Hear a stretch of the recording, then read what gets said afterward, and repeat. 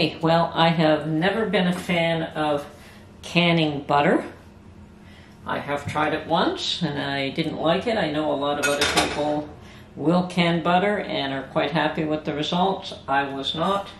So normally I keep butter in the fridge. Now, I have heard of people making ghee or even buying it, and in my area I can buy ghee. There are a number of grocery stores that carry it because of the diversity of people in this area. So ghee is available for me, store-bought, but I think I'm going to try to make my own, and I'm going to just start off with 1 pound of butter in case I don't like it.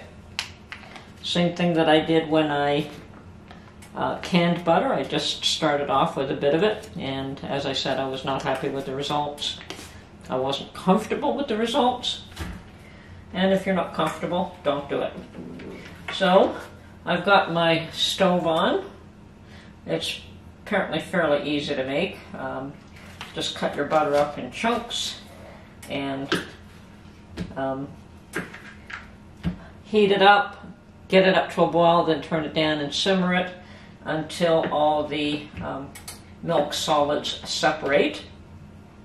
And from there you scoop out the milk solids that float to the top, and we'll see what happens from there. Like I said, this is my first attempt, so don't know how successful it will be. I suspect it'll be fine, but one never knows what the first time somebody tries something, how it will work out. And that is why I'm just starting off with a small amount. I also don't know if I'll like using ghee.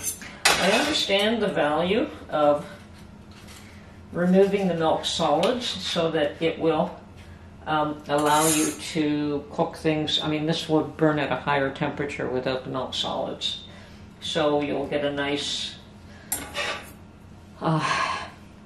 browning on things like steaks, and we don't eat much steaks around here, but even on chicken breasts, you probably get a nice browning effect using ghee or butter without the milk solids. So I can understand the benefit. We will try it, and it is shelf stable.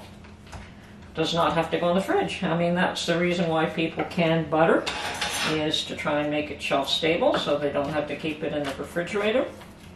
I freeze mine for now. We'll see what happens. If I like making ghee, I may end up just keeping some in the refrigerator or some in the freezer and some in jars. Okay.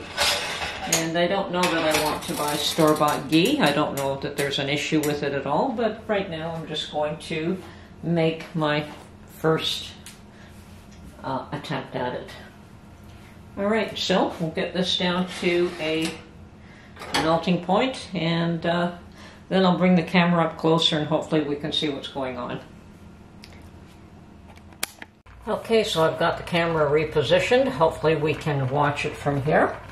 And it is starting to melt quite nicely, and I'll probably have to turn the heat down in a few minutes.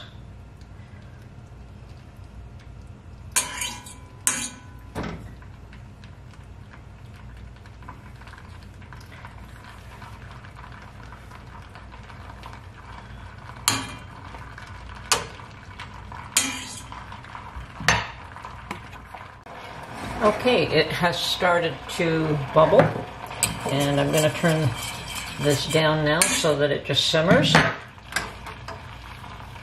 And you can already see the milk solids coming to the top here. So, but not separated enough yet that you can scoop them off. Okay, at this point it's been slowly simmering away for approximately 10 minutes. And I'm going to try and remove some of the surface milk solids now.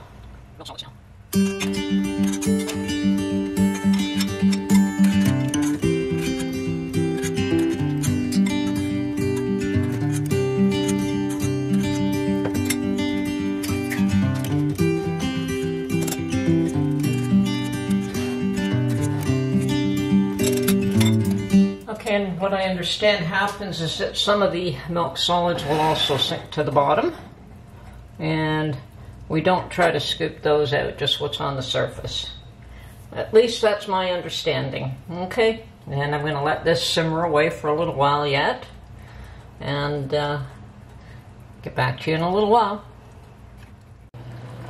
Okay, so I was cooking this just a bit too slow, so I've turned up the heat just a tad, and I guess it depends on whose recipes you follow. One of them told me it takes 45 minutes to make, another one tells me it takes 10 minutes to make. So what we're doing right now is waiting for the milk solids at the bottom to get a nice golden color, and then we will strain this. So I'm just going to let this bubble away until that occurs. Okay?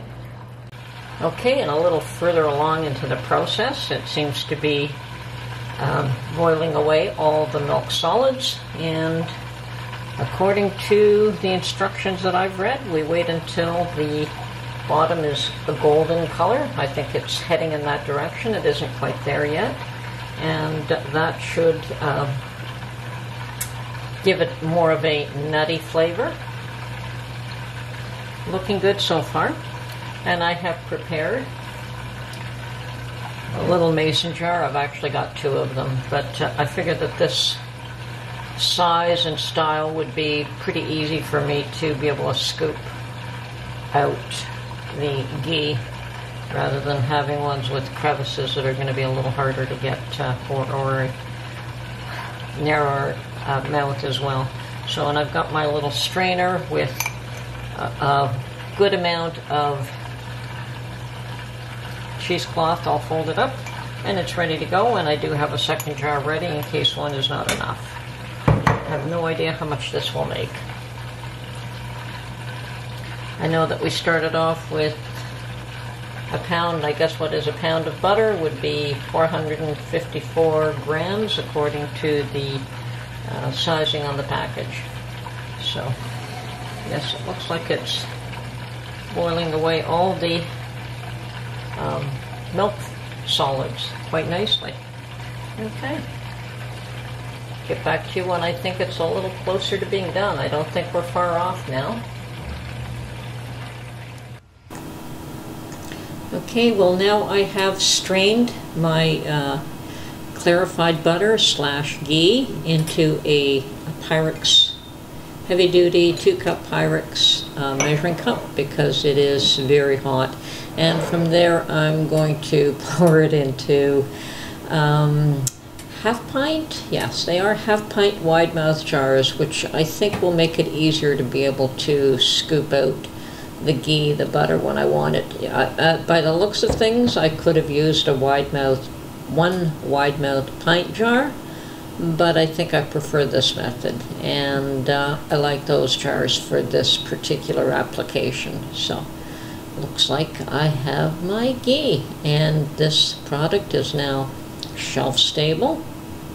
I believe it's good for 6 months, maybe longer. I'll have to double check on that, but I'm pleased with the results, and I'm just gonna find some lids and rings, let this cool off, and I do understand that it does firm up when it's cooled off. It doesn't stay in the liquid form. And there you have it, pure oil. Pure oil from butter. And hope you enjoyed this video, and I've learned something, and I hope you have too, and we'll catch you on the next one. Bye for now.